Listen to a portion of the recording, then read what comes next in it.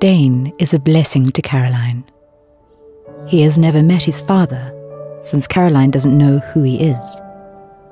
She can't remember anything that happened the night Dane was conceived, because that night she was drugged and violently raped.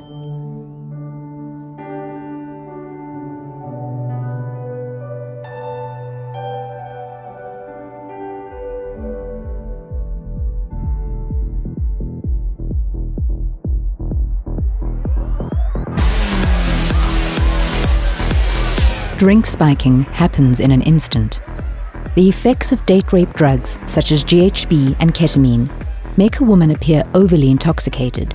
We assume she has had too much to drink and turn a blind eye. This leaves her vulnerable and a target to endless horrors. During Sexual Assault Awareness Month and in support of their Drink Responsibly initiative, South African breweries partnered to create the Spike Detector, an innovative solution to the date rape crisis in South Africa. Scientifically developed technology for drug testing has been confined to laboratories with limited availability to the public. By turning a traditional bar coaster into a drink spike detection test, SAB empowered women's safety by inviting them to place a drop of their drink onto the coaster. If the drop turned blue, they were instantly able to see that their drink had been spiked and were prompted to call a helpline found on the coaster.